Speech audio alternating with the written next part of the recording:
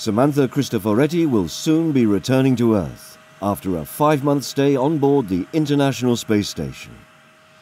Flying for the Italian Space Agency ASI, but a member of ESA's European Astronaut Corps since 2009, Samantha is an experienced military pilot with a background in aeronautical science and engineering.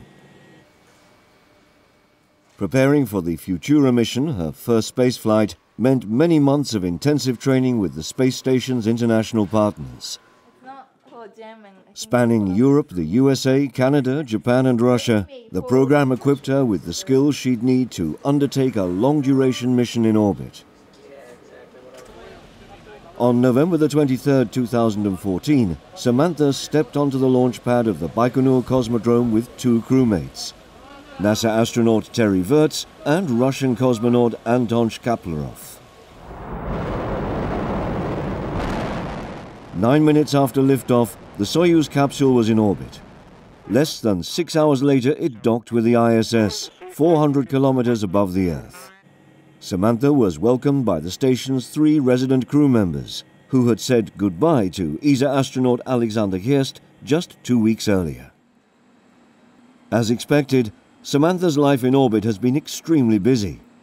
As the 8th ESA astronaut to undertake a long-duration mission, she's been responsible for continuing a program of European and international experiments in microgravity. Most of these experiments have far-reaching implications back on Earth. Inside the Quest airlock, Samantha has taken part in the airway monitoring experiment, which involves breath testing for the presence of nitric oxide. This shows the effect of atmospheric dust on astronauts' lungs, and also tests a diagnostic procedure for doctors treating lung conditions. As flight engineer, Samantha has also been responsible for maintaining scientific and operational equipment. Here she's seen replacing a smoke detector in the biolab, part of ESA's Columbus laboratory. As a trained spacewalker, she's also provided support to crewmates who've been assigned tasks outside the station.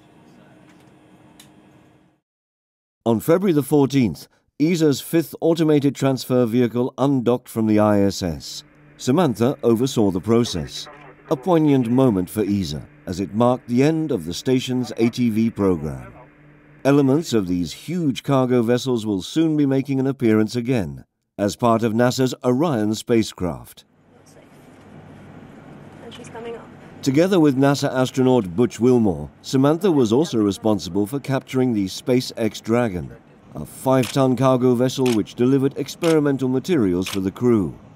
These included live cells for European experiments into the effects of spaceflight on the immune system.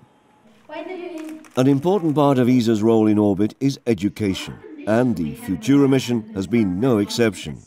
During her stay on board the station, Samantha spoke to students from space, encouraging them to learn about ESA's science activities and hopefully inspiring the next generation of astronauts and researchers. As Futura draws to a close and Samantha Cristoforetti readies herself for the Soyuz flight home, 2 more European astronauts are preparing to follow in her footsteps. Andreas Mogensen from Denmark and Tim Peake from England are both scheduled to fly later this year, as ESA continues its manned presence in orbit, maximizing the return from its investment in the largest ever outpost in space.